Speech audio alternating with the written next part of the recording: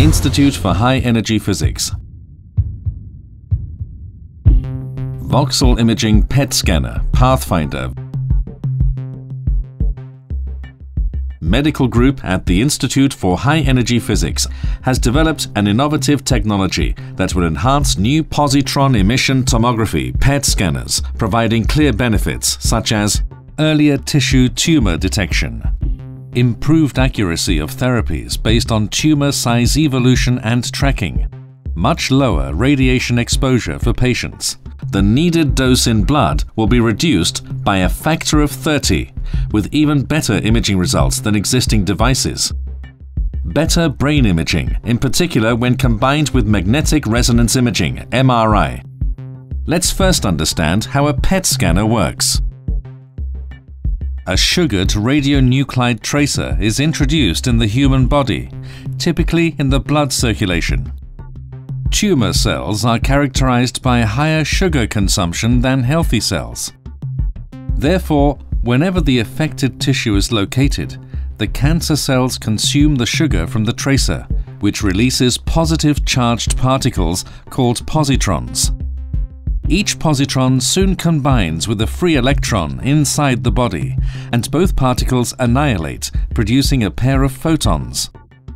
The photons move in opposite directions, drawing a straight line if neither of them is scattered. Millions of photon pairs are emitted and reach the ring detector. The photons intersect with the ring walls, marking the ends of their straight lines. The intersection of several lines marks the exact location of high isotope concentration. The more active the cancer cell is, the more sugar it consumes, the higher the concentration of isotopes, and hence the higher the rate of positron emission.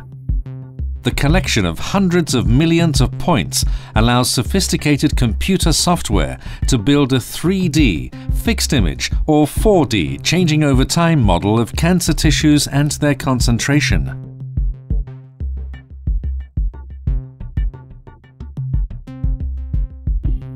Let's take a closer look and see how IFAE's innovations compare with existing PET scanner devices. Current detector rings are made of multiple square blocks which leave gaps along the circle, allowing photons to escape undetected.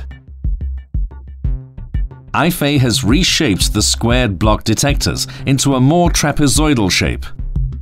The photon capture ratio is improved by a factor of 7.5. The light particle travels across the detector until it is captured by a common cadmium telluride sensor instead of the scintillating crystal sensors currently in use, improving efficiency. The number of steps needed to convert gamma rays into electrons is reduced drastically. The energy resolution is much better due to the solid-state sensor material. As a result, false signals from scattered photons can be detected by their reduced energy due to collisions with obstacles in their path. Overall, we can improve signal detection efficiency by a factor of 30 without compromising on the image quality, and this will lead to a revolution in PET imaging and its applications.